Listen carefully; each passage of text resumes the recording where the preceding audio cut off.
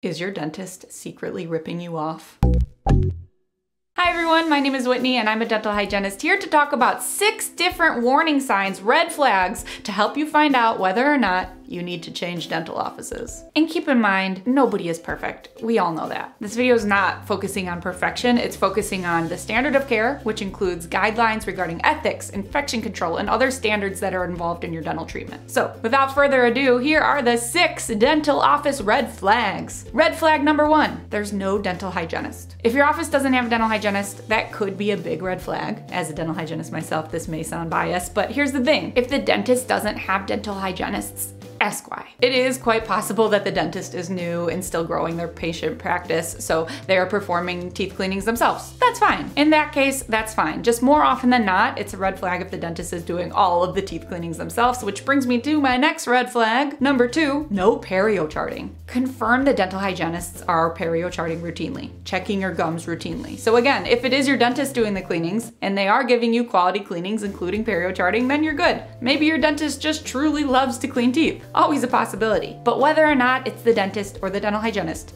confirm that perio charting is being done on your gums. Not checking for a gum disease is a huge red flag. Cavities are not the only thing we're looking for in your mouth. Your gums hold in your teeth. Your gums are very important. Something to note, however, sometimes we don't always call the numbers out loud, so if you're curious and whether or not they're checking your gums, just ask. Maybe they are and you didn't know because they're doing it silently. My point is, if you are in and out in 10 minutes with a quick surface cleaning every time with no explanation about the health of your gums, you might not be getting quality care, which brings me to red flag number 3, fast appointments. Like I just said about being in and out of your appointment within 10 minutes, if you are looking for a new dentist right now, it can't hurt to ask how long a typical cleaning appointment is at their office. We schedule appointments based on time, so they should easily be able to give you how long the appointment is. If your cleaning is less than 15 minutes, even if you have the cleanest teeth ever, I don't know about that. I don't think anyone can perform a thorough, proper adult cleaning appointment with scaling every single tooth surface and polishing every single tooth surface in the mouth in under 15 minutes. In addition to perio charting and x-rays and an oral cancer screening and all the things that are included in a dental exam and a dental cleaning appointment. Again, there's always exceptions, right? Like kids, for example, are usually faster appointments because they have less teeth, you know, smaller mouth. So use your best judgment to evaluate this, but again, just make sure you are getting a thorough cleaning and exam. Don't settle for anything less. Red flag number 4, x-ray frequencies. Find out how often your dental office takes x-rays. The answer should not be,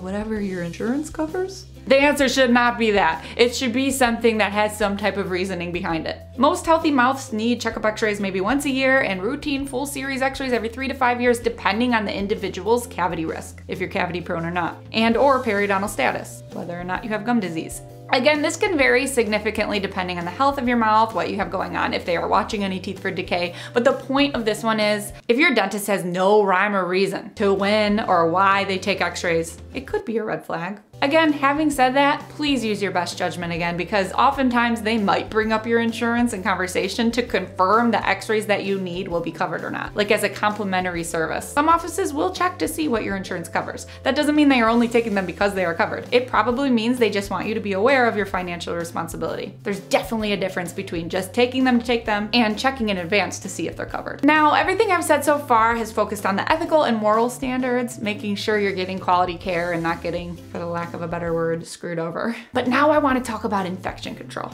Infection control should be number 1 above anything else. So although this is red flag number 5, it really should be your number 1 concern. A dirty office is something that is unacceptable. If you want to overlook the lack of perio charting, the lack of proper care, the not cool financial games, you do you. But something that no one should ever accept is below average safety and health standards. Below average infection control is not okay. You want to make sure that your dental office is clean and that the dental providers are wearing proper protective equipment such as gloves and masks. I would assume if the dentist went in your mouth without gloves, you would absolutely notice. Can you open for me? Oh. However, a lot of infection control also happens behind the scenes in the sterilization area, so if you currently like your office, they are competent and clean, I wouldn't worry about this. This is more for if you're looking for a new office and if the office seems shady. If it's shady or sketchy, then leave. If the office seems friendly, but their instruments are not being cleaned, leave. Maybe they dropped a scaler and then picked it up right from the floor and put it in your mouth. If that happens, or if you have a hunch that that's happening, run. Basic infection control is of utmost importance when it comes to your health. It's important to feel safe and trust to a is taking care of you. So always trust your instincts. If you feel concerned that the instruments they are using are not clean, well, I would probably listen to my instincts and leave right away. But if you're simply curious, you can always ask for a tour of the sterilization area. It's super easy for a staff member to quickly do a tour for you, showing you the sterilization process for dental instruments. If they say no, we can't show you that area, I don't know, I would definitely be like, okay, bye. And lastly, red flag number 6, bad communication. Why waste your time going somewhere where you are never told what's going on with your teeth? I get that some people have dental anxiety and don't want to know what's going on in their mouth. I do have a dental anxiety video, which I will link in the description box, that goes over different strategies to receive your dental information in a comfortable way. But all anxiety aside, my advice is to find an office where they properly inform you about what should be done and what can be done on your teeth. You don't want an office where they never tell you anything about your mouth. You're just in and out. How's your kids? How's your job? Peace out.